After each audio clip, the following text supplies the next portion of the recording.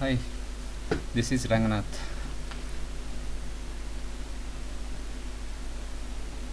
In this video session, I am going to show you how to use MarvelSoft Community Edition. You can download MarvelSoft Community Edition from mschoolsoftware.com, our website. You have to go to SchoolAdminCE, click on download now and fill in your details. You will get a download link.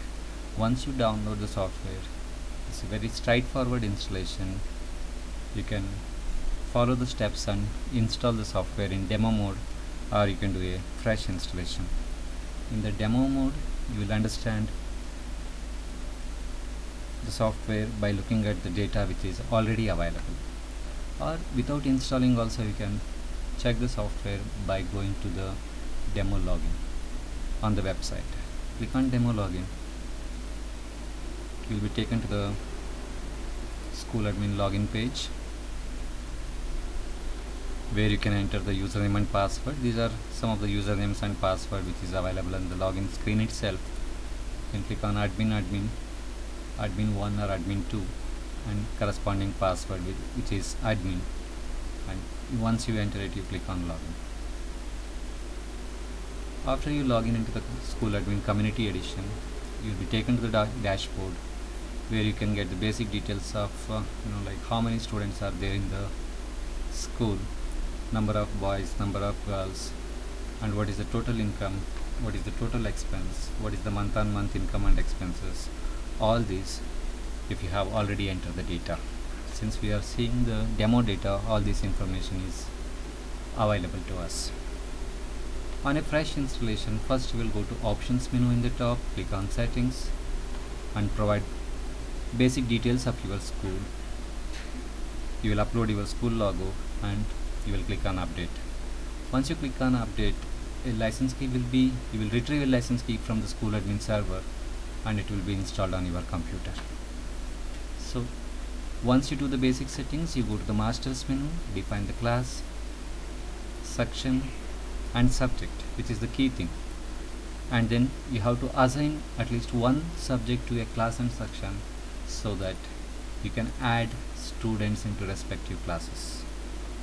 This is for basically grouping the students within a class and section. Section is basically a classroom. You just have one section, one room. You can just give any name, or you can say it as default or A section. If you have multiple classrooms for a given class, you can just define those classroom by giving a name. After you define the class section and assigning a subject to a class section, you can add the students. You can go to student information menu, click on students, and then you can click on add. Provide the basic details. There are few mandatory fields like class section, joining class, date of birth of the child, and gender, and admission number. All such details you can provide and you can add the student. So these are the basic bare minimum details which you need to provide so that you can add the student data. If you are already running a school, so you might have the student data already available with you in Excel. Those data you can also add it in the software. You can search the students by selecting the class. Say I want to see all the student data in third standard. Third standard we have A section, and then we have B section here in the demo data.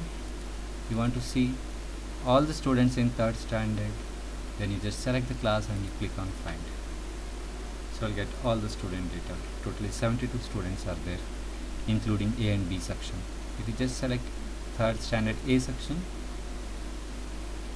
so it will show A section students. Total 37 students are there in the A section. You can search students by name, admission number, application ID, student ID, father name and mobile number. And within a class you can search students by student name, admission number and father name. So there are various modules like fee payment, from where you can collect the fees. Go to fee payment and select the class section and the student name. On the right hand side it will show all the payments which the student has to pay to the school, and the fees which he has already paid. All the details will be available to you in the student fees payment module. You can see that monthly fees the student has paid, out of 7,440 he has paid 3,720. So you can select monthly fees. If you want to make any balance fees, you can check the months and you can click on pay fees. You will get a message saying payment made successfully, and you can click on print to generate a receipt and give it to the parent. You can customize the fee receipt according to your needs. You can change the logo, you can change the address details, you can change the alignment and formatting, you can change the size of the paper in the School Admin Community Edition as per your requirement. You can refer to our documentation if you want to know more. So in each and every screen there is a help button. If you click on help, you will be directly taken to the documentation site, from where you can get the context related help so that you can understand how that particular module works. You can generate various reports in fee payment. You can know what is the total collection, what is the total expenses that are incurred in any given period of time. You can know the fee structure, how it is defined. You go to fee structure report and you click on preview.